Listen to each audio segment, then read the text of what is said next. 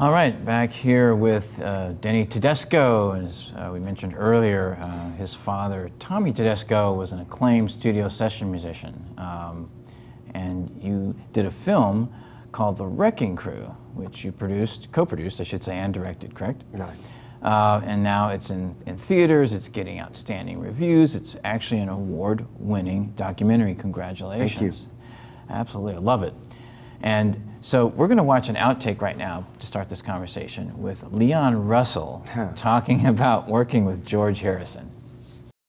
I was playing on one of George Harrison's records one day, and we were in take 168.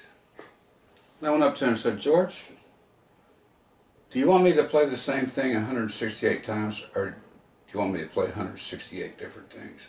But this drove me crazy. I didn't like to do that.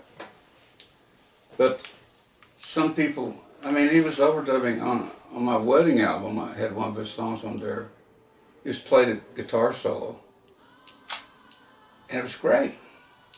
I said, "Well, that's good." And he said, "Oh, no, that's not quite good. Let me play it again." So he played, I had a 40-track machine, and he played 25 more solos. I kept all of them. We got to the end of solo 25, and I said, "Well, George, listen to this one, see what you think." I played it, and he said, "Well, that's great. What is that?" And I said, "That's number 1.